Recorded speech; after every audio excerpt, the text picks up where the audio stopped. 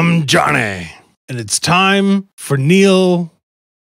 Hi, I'm Neil Cicieregas. For Neil Cicieregas.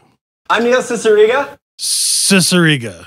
So who is this guy? He is quite the personality. In fact, if you check up on Hank Green's whole tutorial video on the internet, he's responsible for two of the fundamental pieces of online video, the Animutations movement and Potter Puppet Pals. Potter Puppet? Peter Picked a Pepper Pepper? Potter Puppet Pals. It's a lot like finding out that the inventor of Homestar Runner is also responsible for a big chunk of the second best Disney cartoon ever and the second best toddler show ever. Congratulations to Phineas and Ferb and Pocoyo for making first place. So what I'm really doing here is I'm going to review his work Mouth Moves, which is this mashup album that is worth listening to.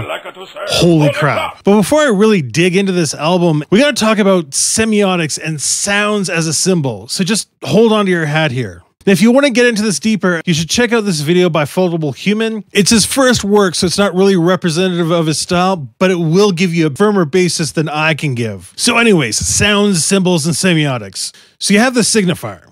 Now, the signifier is the actual thing. So when we have an apple, it's that piece of actual fruit. If you have a Jonnay, it is the actual Jonnay right in front of you. Well, kinda, but we're not going to get into that. Or if you have the song All-Star by Guy Fieri, it's the actual set of waveforms that make up that sound, the changes in air pressure. And then you have the signified, which is all that stuff that comes to mind, like computers and the fall of man and crazy guy in a lab coat making all the techno and videos all the time. Or even a piece of 90s nostalgia cooked up by an insane rodeo clown that's used in way too many memes. So the bare minimum of what semiotics is and how it relates to mouth moods. So what Neil does is he weaves together all these insane references and self-references and signifiers and the signified into this meme soupy mess. A very delicious meme soupy mess indeed.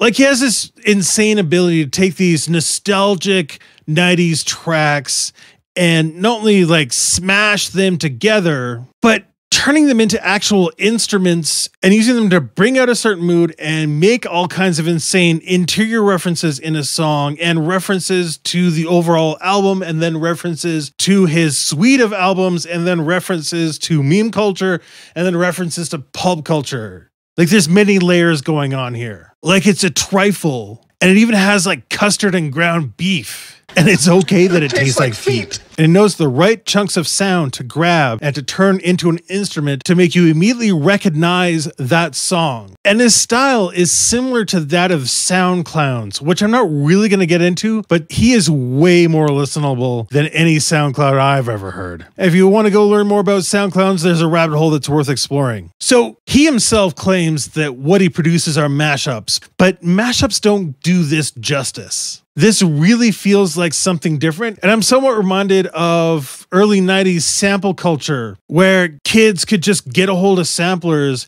and start making tracks with them. And you saw things like the rise of jungle and hip-hop, and they didn't care about copyright. And believe me, I don't think Neil does either.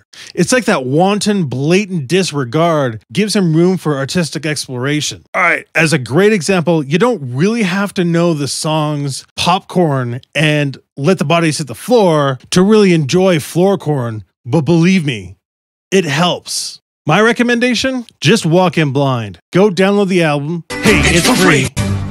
Free! And just sail away. Go have fun. My favorites are the track Time and also the track Annoyed Grunt, but it's all good, baby. I'd love to know what you think down in the comments below. Am I off my rocker or is there something to this? What did you think of the album? Is it just fun or is there something else going on here? What's your favorite song and why? Just a quick update. The experiments in ontological design are progressing. I'm so far thinking about 3 different moods: acid techno, chilled out drum and bass, and aesthetic memes. More data is needed, but it's coming. And until next time, mouth moods are fun. Potter Pupper Pepper.